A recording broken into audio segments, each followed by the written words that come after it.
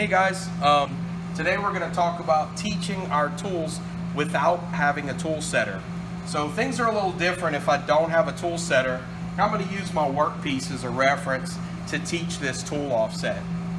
Item number one is going to be under the settings page, setting number 64. Got to make sure that setting is turned on because I do want to use my work shift as a reference for my tool offsets.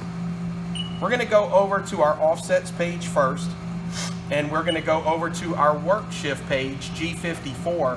And the big difference with not having a tool setter is having your work shift actually taught before you do anything else. Normally you would teach your tools with the probe and then teach your work shift second. In this case, we're going to teach the work shift first and then the tools second. So I'm going to go ahead and close my door. I'm going to turn on my spindle, and I'm going to use my cutting tool to actually touch the face of the part.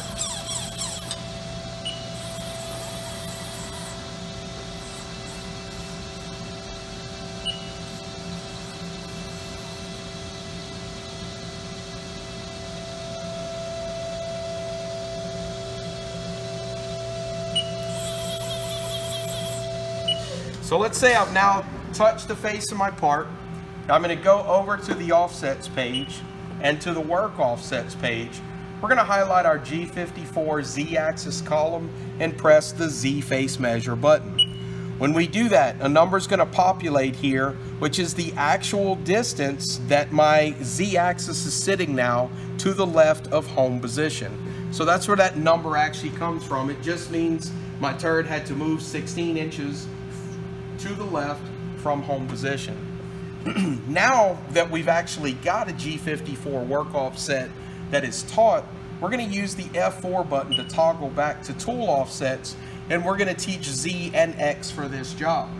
Now, in the case of Z, because this tool is actually our base reference tool, the only tool we're going to teach work offsets from, our Z geometry is going to remain 0. Everything's going to be longer or shorter than this base reference tool. So we're going to leave the Z alone for now, and we're going to teach the X diameter.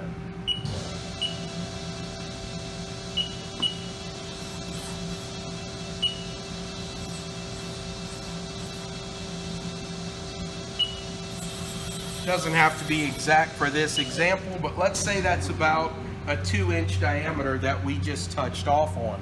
I can now go over to the X geometry page.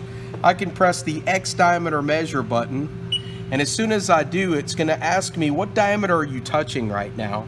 I'm going to type in 2 inches. This X-axis geometry number, once again, is not a magic number. It is the actual distance from X home down to X0, or how far the machine would have to travel to get to X0 from home position. So now that we've got these two values populated, I'm just going to do one additional thing to show you where the numbers are coming from.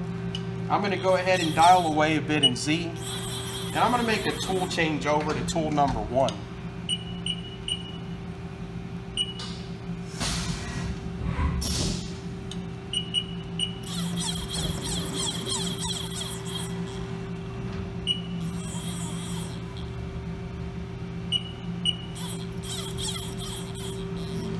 Now with tool number 1 in place, we're going to go ahead and touch off the face of that part.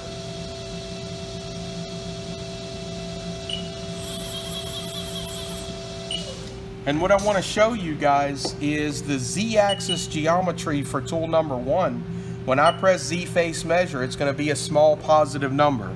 That is also not a magic number. That just means that the part off tool is 409 thousandths longer than the base reference tool that we've used in this example.